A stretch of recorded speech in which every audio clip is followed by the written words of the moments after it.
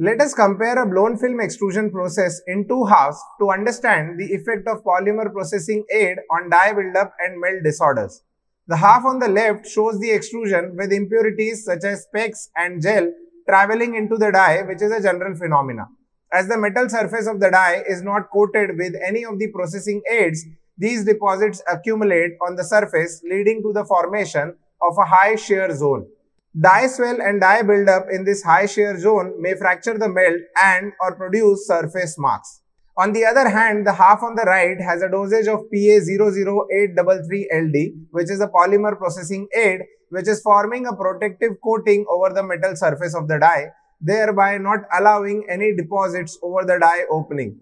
These materials, as inert to the polymer, remains in the film and doesn't allow any surface defects such as specks or marks on the film. With the passage of machine startup time, the quality of the film produced becomes better and better, unlike the case observed in the left half.